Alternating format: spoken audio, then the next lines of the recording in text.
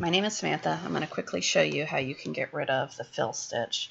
So in DesignShop version 10, the same thing applies in version 9. So when you see a satin stitch going from a satin over into a fill, it's toggling back and forth for the wider stitches.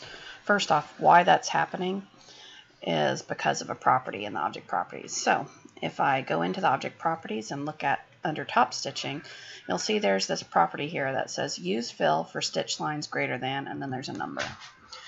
What that does is it's basically saying if any line gets longer than 60 points.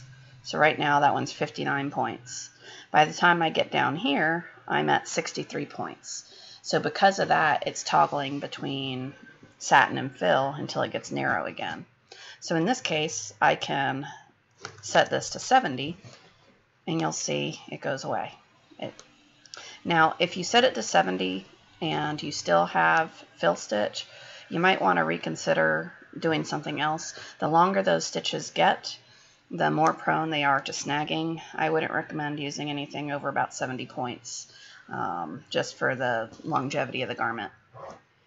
And if you have to change it, you can also do things like auto split, where it'll add a split along the wider areas, and you can specify where that happens and whatnot, and play with the different things there.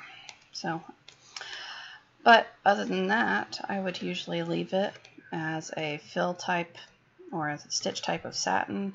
Set this to 70, and that will get you a nice smooth satin stitch the full way. I hope this was helpful.